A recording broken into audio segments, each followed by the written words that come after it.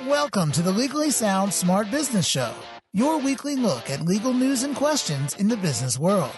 Here are your hosts, Nasir Pasha and Matt Staub. All right, episode 26 of Legally Sound Smart Business. This is Nasir Pasha. And this is Matt Staub. And we're ready to go. We're going to talk about Office Space today, the movie. We try to get in at least The Office or Office Space or an episode of, what else? Seinfeld and Pizza. Yeah. Well, I was trying to think. I don't know if we've discussed... Office Space is a pretty classic office-themed TV show or movie.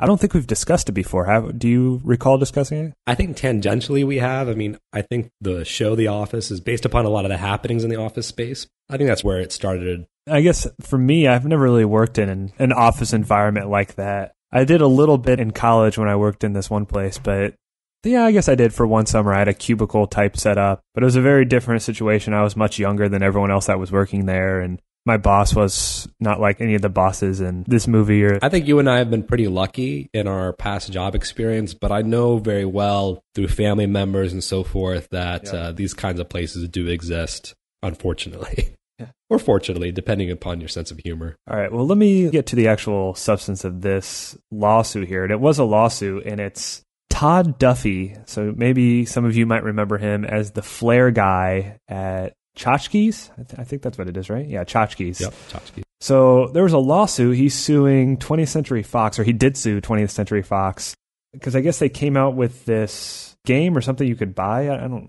Some sort of product that had all these, basically, if you've seen the movie, and if you haven't, go watch it because it is a good movie. But he's working at Tchotchkes, and they have all these items of Flair. So it's all these buttons that they have to wear on their uniform.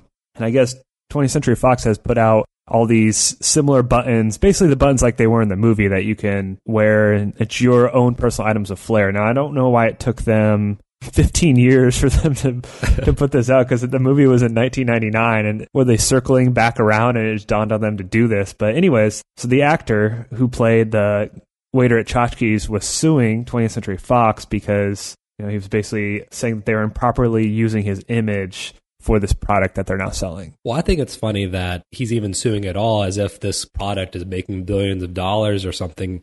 I think it's cool. I think it's funny, but who actually buys this stuff? And what are you going to do? Wear it for maybe for Halloween or for a day, and then that's it, pretty much. One-time use. For an update, he did lose, and I'm not sure at what stage he lost, but he did lose. But I don't even know what grounds he really had to stand on in terms of why he even brought this lawsuit in the first place. Well, the assumption is his use of likeness, but I think what Matt's saying is that, well, look, you sign up for a movie and they're promoting the movie through these products, so why wouldn't they be allowed to? They had this provision in the contract agreement to be able to use his image for commercial purposes. When we ran film contracts through our firm, we basically have it so that the producers can use the likeness of the actors pretty much any way they want in connection with the actual project. And so this would also apply, even though it's some kind of board game, not a board game, it's actually basically a box of buttons with his picture on it. Yeah. And it says Office Space on it, and it says a box of Flair. And that's pretty much it. It even has a guide to the Flair, which, again, seems like a silly product in itself. But that's what happens. If they didn't have a contract or anything like that, then, of course, this is 20th Century Fox. I doubt they would not. Then there might be an issue, because using the likeness of a celebrity or an actor for commercial purposes, or any individual for that matter, is definitely a huge issue and something that actors in general go to great lengths to protect. Looking at the lawsuit itself, he's suing under these terms of this day player agreement for his claims of false endorsement and breach of contract, and a claim for a declaratory judgment. But yeah, false endorsement's a good example. For example, as a business, if you have a commercial and you hire somebody, maybe a local celebrity and so forth, you're going to want to make sure that you're able to reuse that commercial in different ways and different capacities. And also, they're going to limit you with how much they allow you to actually endorse. Are you going to be able to have a freestanding picture of the celebrity next to your product outside your store, for example? And these little things should be always pre-negotiated. Yeah, and I did say, why did he bring this lawsuit? I might have a little bit of insight into it. I looked up some of his more recent roles, and I don't know why people don't remember his roles as guy number 2, beer guy, prom DJ, or cult member number 1. So wow. We're being a little rough, obviously. I mean, acting's hard, but hey, I bet you he'll get a little attention here after this lawsuit. People will remember him. Oh, yeah, you're that guy. Let's get that guy for our Yeah. One more thing about this. It was kind of funny if you read through the actual opinion itself, I guess the unpublished opinion.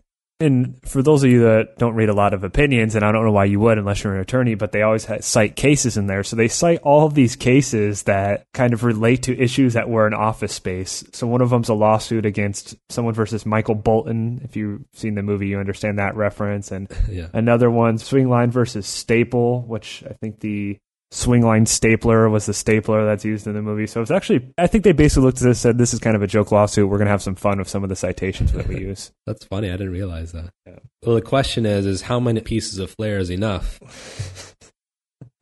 The answer is you can never have enough Flair. That's from the movie. That had to be one of Jennifer Aniston's first movies too, I would think.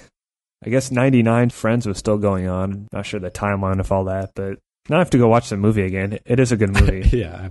It's so happenstance, but literally this morning it was on and I watched 5 minutes of it. Really? No doubt. Yeah. Just happened to be on.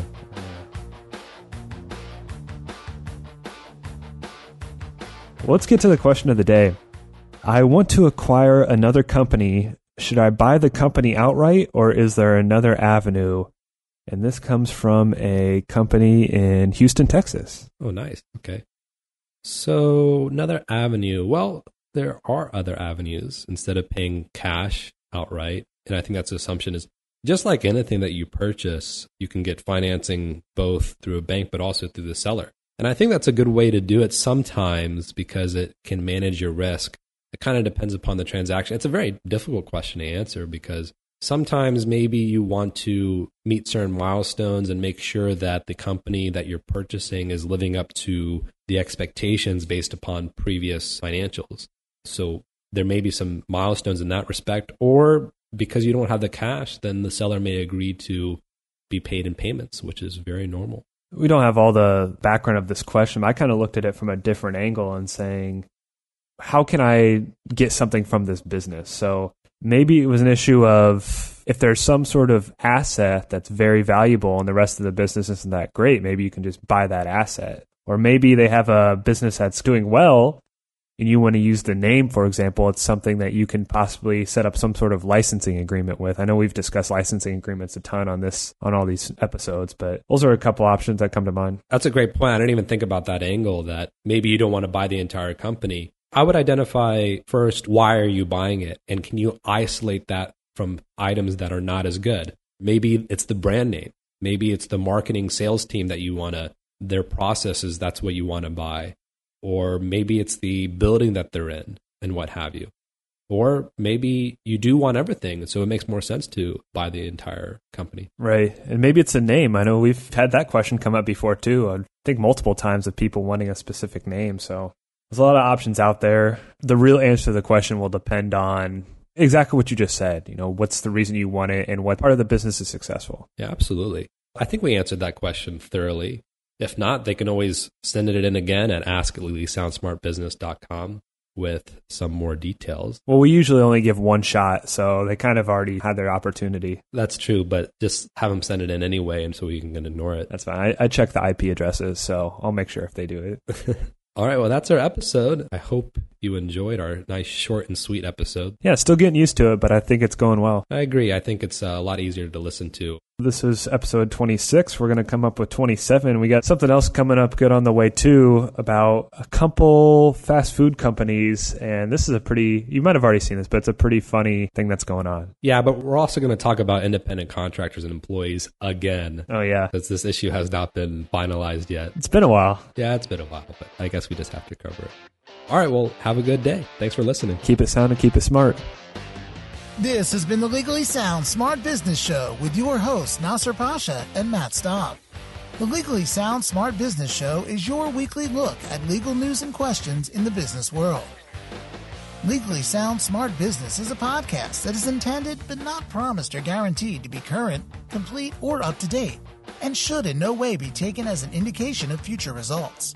No attorney-client relationship is created by listening or submitting questions to the podcast. The podcast does not constitute legal advice, but rather is offered only for general informational and educational purposes. You should not act or rely on any information in the podcast without first seeking the advice of an attorney. The opinions expressed in the podcast reflect the views of those individuals and do not necessarily represent the views of any other individual or business. For more information about the Legally Sound Smart Business Show, visit LegallySoundSmartBusiness.com.